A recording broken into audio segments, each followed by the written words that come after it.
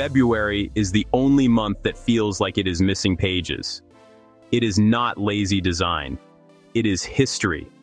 It goes back to ancient Rome and a calendar that kept falling out of sync with the seasons. Here is the part that sounds wild, but it is Roman tradition. Later Romans said their earliest calendar had only 10 named months, and winter was a leftover stretch that was not neatly put into months yet.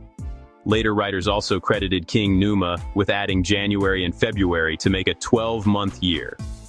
Now the year looked organized, but it still had a problem. It was about 355 days long, not the full solar year. So Rome tried to build months in a way they liked.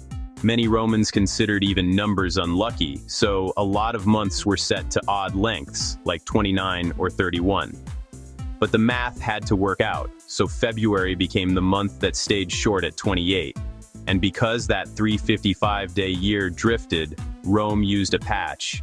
Every so often they inserted an extra month after February, called Mercedonius, to pull the calendar back toward the seasons. The problem was simple. The patch was not automatic. People had to decide when to add it, and that could get inconsistent, even political. That is how the calendar could slide away from the seasons. So Julius Caesar did the big reset. He introduced the Julian calendar, built around the sun. It used 365 days plus one extra day every 4 years. He even made one transition year extremely long, 445 days, to realign everything. That reform locked in the month lengths that look familiar today, with lots of 30 and 31-day months.